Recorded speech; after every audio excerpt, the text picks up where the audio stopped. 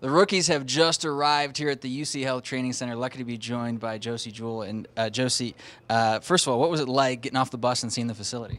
Yeah, I've already been here once, so this is my second view at it. It got better even the second time, so just blessed to have the opportunity here. What's it like? I know you guys are a lot's being thrown at you today, but to be on campus with this entire rookie class, what's that been like? Yeah, it's been good, from the start of getting off the plane and then also coming on and getting on the bus with all the rookies, getting to know them. I think that's good. These first couple of days we get to know those guys, and then as we branch into the vets, that'll be cool.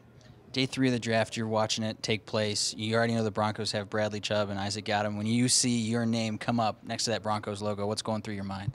That was just kind of crazy. That was my favorite visit the whole time when I took the 30 visits, the official visits, and I just felt very lucky that I got the chance to play here and or to do my work here. So I just can't wait for the opportunity to come. Now, I know a lot of people, a lot of the Big Ten fans are very familiar with your work, but for some of the fans in Broncos country that might not be as familiar with your college career, how would you describe yourself as a football player? Your style? Really fundamental guy, physical guy, likes to hit people, likes to come downhill, run stops and stuff like that. So, that's what kind of the Big Ten was, but you have to branch out once you get to the next level. How do you think Iowa prepared you? I know this team is very familiar with Iowa guys. We've already got Casey Credit. I know you got a chance to talk with him. What did he tell you about the Broncos? Yeah, he told me some good stuff. He loves it out in the area here.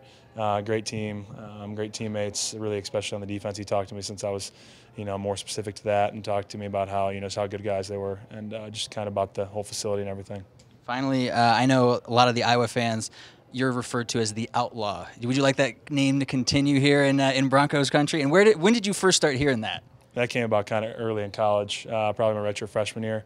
Just from the Outlaw Josey Jewell movie. So yeah, I'll definitely be fine with that. That's definitely okay with me. Are you a Clint Eastwood guy? Yeah, I'm definitely a Clint Eastwood guy. All right, appreciate it, Josey. Awesome, thank you.